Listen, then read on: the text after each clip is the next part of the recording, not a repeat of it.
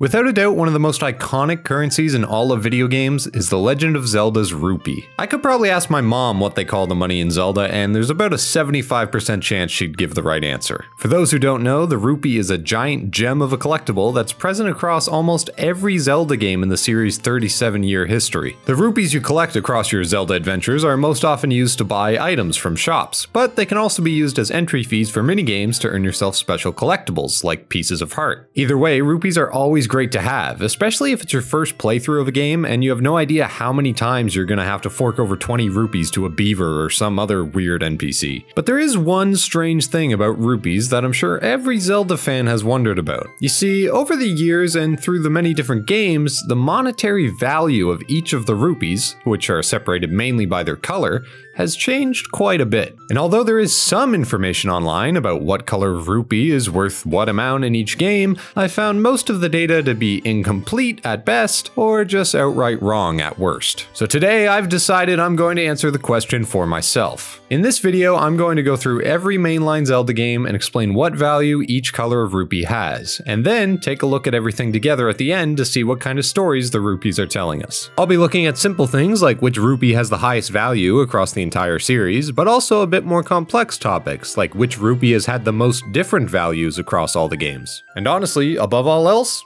what value is most common for each color of rupee? But before we get started, let's go over some ground rules. I'm not going to be talking about any of the spin-off games. No Zelda CDI, no Tingle games, no Link's crossbow training. We're talking about actual mainline Zelda games here. But even within the mainline titles, I'm going to also specify that the HD remakes of Twilight Princess, Wind Waker, and Skyward Sword won't be included either. These games would only really serve to double the rupee appearance rates in the data for pretty much no real reason.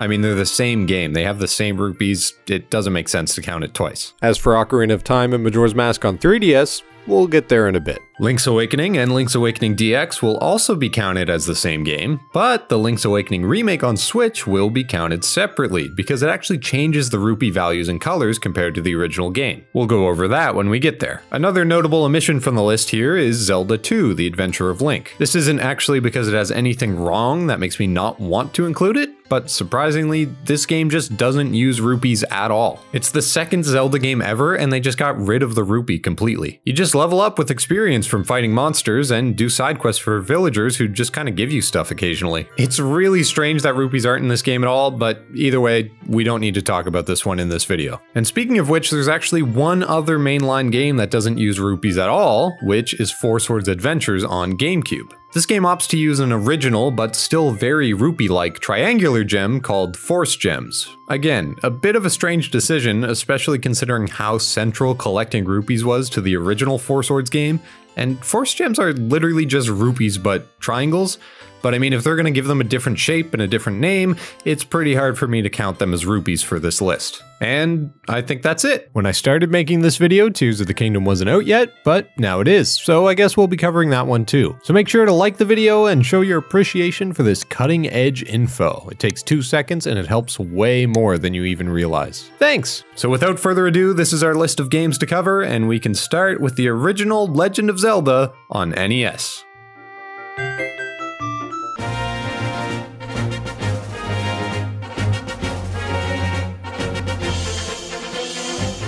Ah, the first ever Zelda game, and the birthplace of the rupee. No, not that rupee.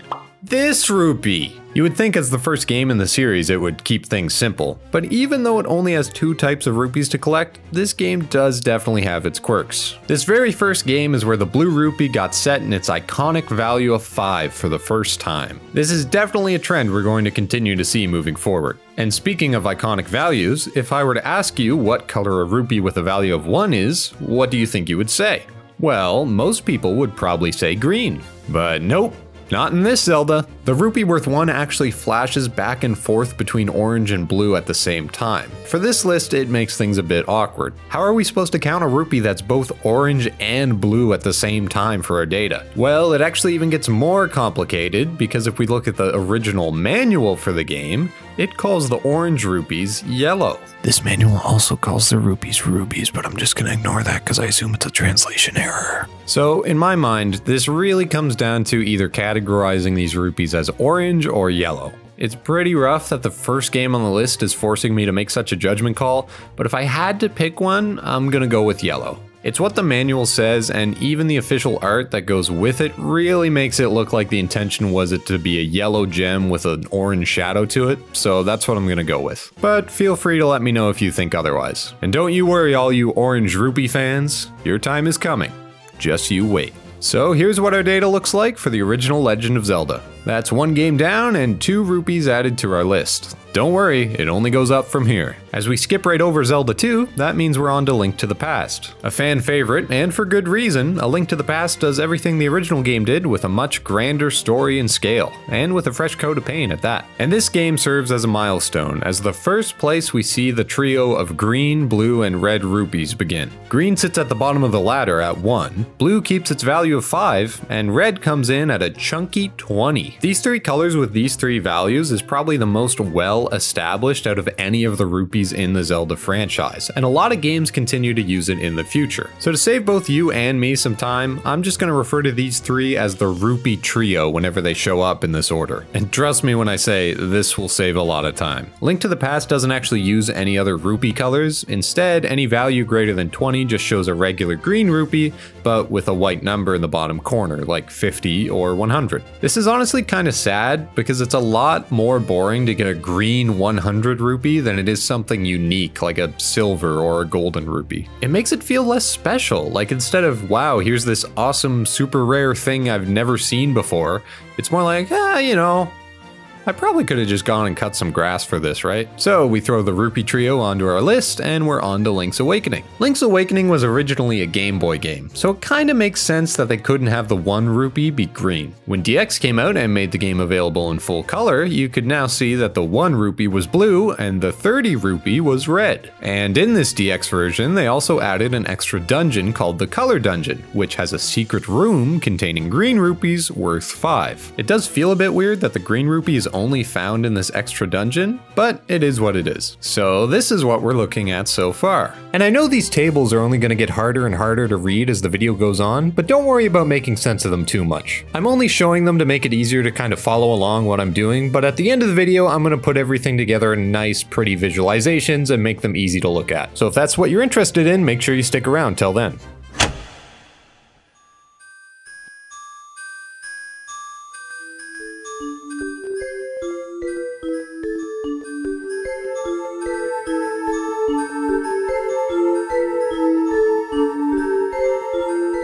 Oracle of Ages and Seasons take everything you know and love about the rupee and run it over with a 16-wheeler. Out of all the games I had to research for this video, these ones were the biggest headache and took 10 times as long to figure out. This is, by far, the most unhinged Zelda games when it comes to rupees. As someone who had never played these games myself, I actually had to go and play them in order to figure out what the hell was going on here. And because I felt the pain so you, the lovely viewer, wouldn't have to, let me walk you through it. This is the basic rupee in the Oracle games. It's green and it's worth 1. Seems simple enough, right? Well, this is the red rupee. And no, sadly, it's not going to fit the trio and be worth 20 like you might be hoping.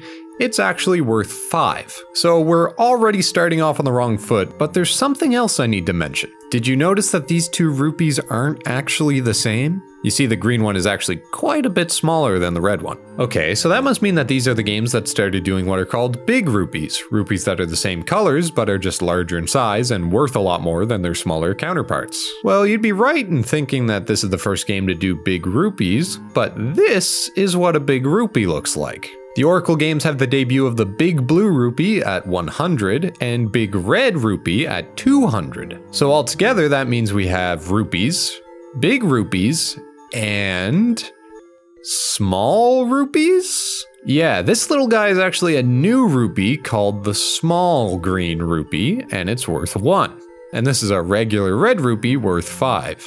Have you ever even heard tell of a small rupee? Because I know I sure haven't. So if you're anything like me, you're probably wondering what the small red rupee is worth. If the small green is worth 1 and the regular red is worth 5, that doesn't leave a whole lot of wiggle room. Well, you're not gonna believe this, but the small red rupee is worth 10. The small red rupee is worth double the regular rupee. And to complete the small rupee trio, the small blue rupee is worth 5, exactly the same as the regular red rupee for some reason. Oh yeah, and I also haven't talked about the regular blue rupee yet, because I thought if I just ignore it, it might go away. But here we are, and I have to talk about it. The blue rupee in this game is worth 20. Except when it's not. Sometimes it's 20, and sometimes it's 30. Just because. Because why the hell not? And just when I thought I was done with all this nonsense, I found this footage of a regular red rupee being worth 50. Do you see why these games are giving me some problems now? So here's what we have for the Oracle games. I'm not here to make sense of it, I'm just here to report it. Oh yeah, and would you believe me if I said this isn't even the Oracle game's biggest offense when it comes to rupees? Yeah, there's actually something else about these games that I haven't mentioned yet. You see, there's actually hidden rooms in the dungeons that you can find by blowing up walls, and they contain the comeback of the yellow rupee from the first game. And what, dear player, do you think these yellow rupees would be worth? Well, in an unprecedented move, each yellow rupee in the room is worth a random amount of either 1, 5, or 20. I should also mention though, you can find green rupees in the hidden rooms instead of yellow, which are also the same and give you a random value from 1, 5, 10, or 20. Yep. That's 4 different values for the same exact rupee. It's fine, everything's fine. It's all gonna be okay. So suddenly our very simple chart has gotten a lot more complicated. It's gonna take a little bit of trickery to deal with this later, but we'll get to that when we get to that. And with that Goliath of a rupee table out of the way, we can finally move on from the Oracle games and into the 3D Zeldas. Our first stop is Ocarina of Time, and with it, it's time to dive into the Rupee's extended family tree. Ocarina of Time returns to using the Rupee trio as its base, with 1, 5, 20 being green, blue, red. Unlike the ungodly colors of the Oracle games, it's nice to be back. But on top of that, Ocarina of Time fixes the main problem I have with Link to the Past rupees by throwing in some rare colors for a bit of extra spice. We now have this really cool purple rupee worth 50, and even a solid gold rupee worth a whopping 200. Like, god damn, that's some serious cash. And I know we already used 200 for the big red in the Oracle games, but I don't even want to hear that name right now, to be honest. And besides, what feels more special, a golden or a big red? Like, who even cares? When you pick up a golden rupee, or even a purple one, you can't help but feel accomplished. Like, damn, I really did something here, huh? The one other rupee Ocarina of Time introduces is the silver rupee, and it's not obtainable through regular means. It's only used in dungeons, and you collect them all to open a door or let you progress or something. Now, these really shouldn't count as rupees for our list because they're just used as collectibles to solve specific puzzles in dungeons. Or at least that's what I would say, but if you notice, these silver rupees actually do give you a value of 5 rupees when you pick them up. If it looks like a rupee, and it spins like a rupee, yeah, you get my point. For me personally, Ocarina of Time is where rupees really started to feel like they had concrete values. The rupee family color wheel doubled in size over the course of a single game, and it feels like we have a really solid base that any game moving forward wouldn't really have to change much with. It feels like a lot of the values you need are covered, and all the colors are nice and work well together. And here's what that looks like in our chart. So now we have Majora's Mask come along, and as a copy and paste of Ocarina of Time assets, I think we can probably just assume everything's the same and move on to the next game.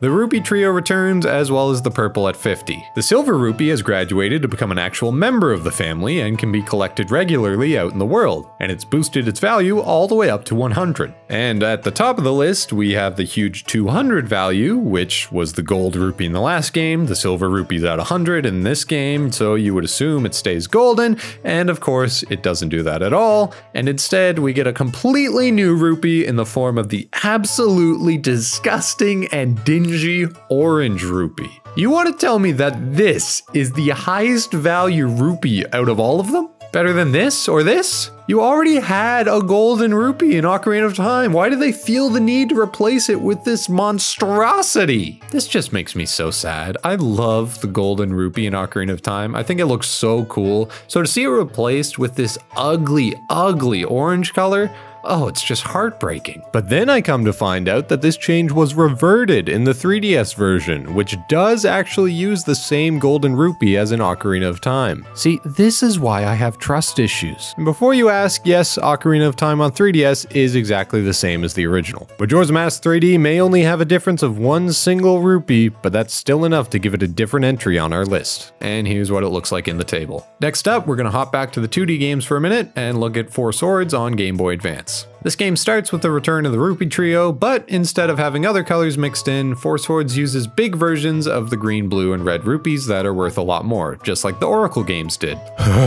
Oracle games. We go from red at 20 to big green at 50, big blue at 100, and big red at 200. Four Swords is also the first time we see the black rupee, which causes you to actually lose rupees when you pick it up. And although it's not really useful for our purposes, this rupee is also referred to as the Rupor, which I just think is a really funny name. It's kind of a suitable name though, to be honest, because if you're unfortunate enough to pick this thing up, you're about to drop 80 rupees. Yeah, this thing isn't messing around. And the last addition Four Swords makes to the rupee ecosystem is the rupee shards, which aren't worth anything on their own, but if you manage to collect 4 of them, you'll be rewarded with 500 rupees. Again, we're kinda gonna have to make a judgment call here. The shards themselves do look like gold rupees, so we could count the gold rupee as 125, but on their own, they're literally worthless and don't increase your rupee count at all. So that doesn't really seem like the right way to do it. I think because you can only get the value if you have 4 pieces to put together, for the sake of our analysis, this is going to count as a big gold rupee. When you complete it, it shows it's the same size as the other big rupees in the game, and big golden rupee is a category that other games use later, so we might as well just use it now. And while we're on Game Boy Advance, we might as well take a quick detour to Minish Cap, because it's exactly the same as Four Swords, just without the shards and the black negative rupors. The trio and all the big rupee colors are the same, so we might as well just put them on the list at the same time. And with that, it looks like things are finally starting to settle in a little bit.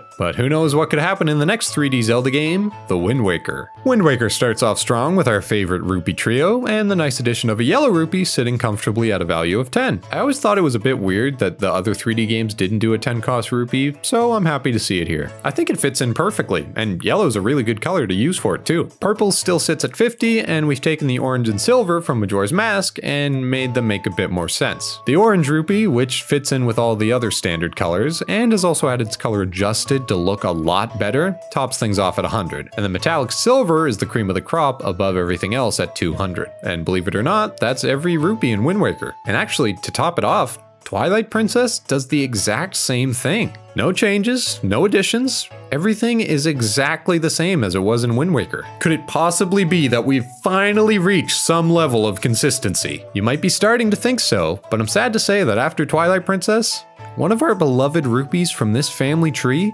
was never seen again.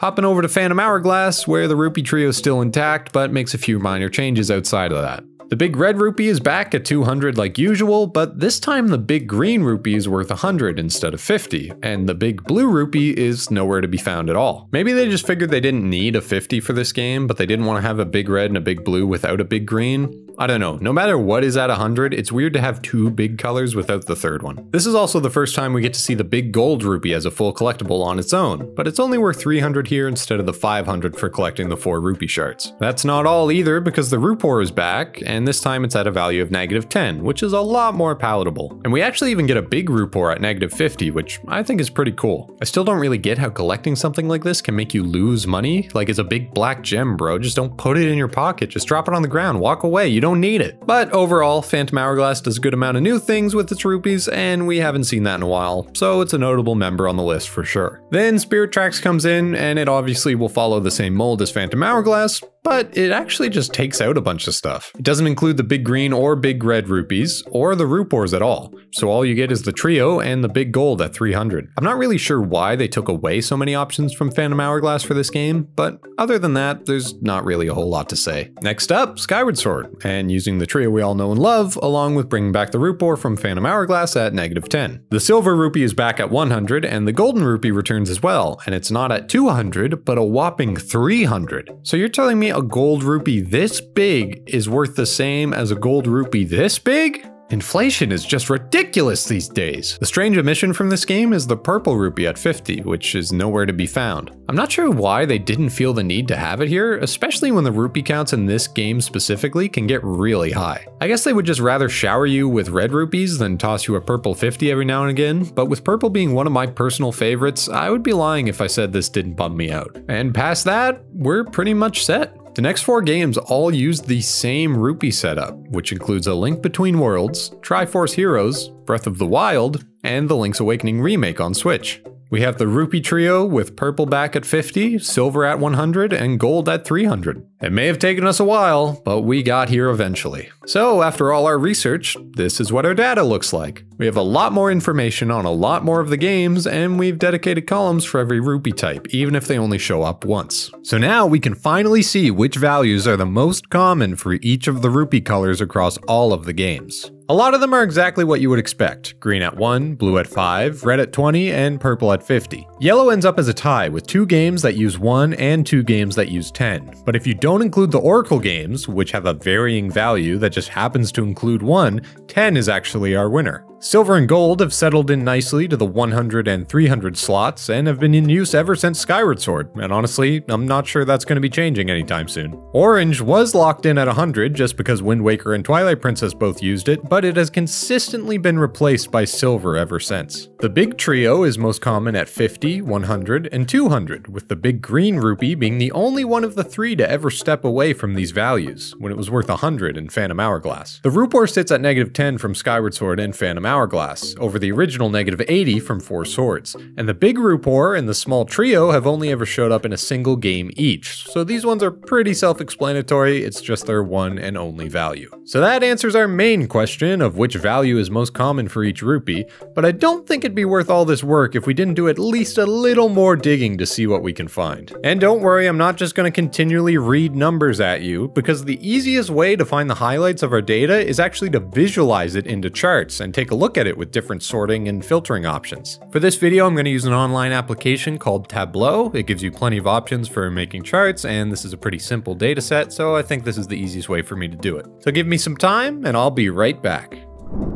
So here we are over in Tableau, and I've taken the time to make a couple little charts here that we're just going to go through and sort of talk about what we can see. This first chart is all the rupee values in their respective games at their different colors. So at a glance, it's very easy to look at this and see things like the rupee trio in games, or like which games have gold rupees, which games have rupees. It also makes it very easy to see at the end, wow, look at that. The last 5 games have all had the exact same rupees. So we finally landed on some sort of consistent system for the color values, which is neat. This second chart is sort of the opposite. Instead of being grouped by the games, we're grouped by the colors, which makes it very easy to see the change over time that each of the colors has gone through. It does make it very easy to see levels of consistency, levels of inconsistency, and changes over time. Pretty cool. This is the rupee appearance rates across all the games, so how often each color appears in the games. These bubbles on the left here in this bubble tree map are larger the more games they appear in, and then on the right we have a more simplified bar graph of the same numbers. So you can see blue is the only color to appear in every single Zelda game that we looked at since the very beginning. If you don't count the first game, green and red have also been in every single Zelda except for the original on NES.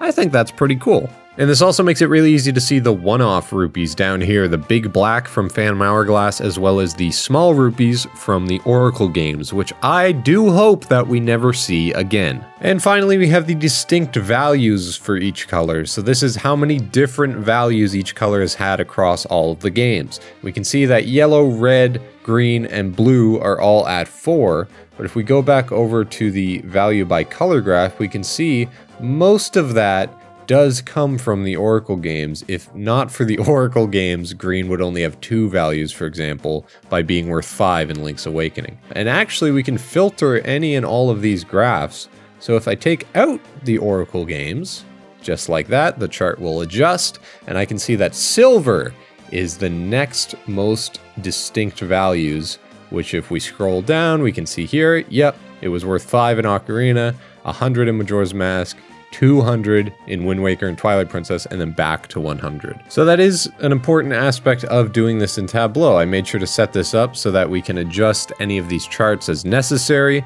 For example, if you wanted to look specifically at the 200 value, you can change this slider up here and see all the different color rupees across the games that have shown up at the 200 value. Interesting to note here, for example, that all of the 2D games have used the big red rupee, but the 3D games tend to use something different. Sometimes it's gold, sometimes it's orange, or sometimes it's silver. The highest value rupee and the lowest value rupee both come from 4 swords on Game Boy Advance, with the 4 rupee shards making the big gold 500 rupee and the negative 80 rupore. And the award for the most consistent rupee across all the games has to go to the purple rupee. This rupee has showed up 10 times at a value of 50. It has never been in a game and not been at 50. And there's a couple other options, like the big blue and the big red at 3 and 4 games respectively, the same values. But still, 10 games at one value just blows any other rupee out of the water. Green, blue, and red might stand a chance if they didn't have the Oracle games messing them up, but even then they have a couple oddball options thrown in there that would take away their 100% accuracy on one value. So the winner is purple, no other arguments to be made. A couple other fun statistics here. 16 out of the 19 games use the Rupee trio as their base. Phantom Hourglass and Spirit Tracks are the only 3D games to use the big rupees, which, if I'm being honest, is probably just because they were on the handheld DS, along with most other 2D games which were on handhelds at the time. And of course, the Oracle games win the award for most color value combinations in a single game, with 9 different rupee types that can have a total of 16 different values. It shouldn't be possible, and yet here it is. And I think that's just about gonna wrap it up. I could probably spend all day just digging around and finding random stuff to talk about here, but I think I hit most of the major highlights. And if you'd like to dig through this data yourself and see what you can find, it's all going to be publicly available at the link in the description. So feel free to check it out, and then you can even leave a comment and let everyone know what you found. Thank you so much for watching this video, especially if you watched it all the way up until this point. I do really appreciate it. And if you liked the video, remember to give it a like, because it helps me out so much, and it lets me know this is the kind of stuff you guys want to see. Thank you so much for watching, and I'll see you in the next one. Bye bye for now.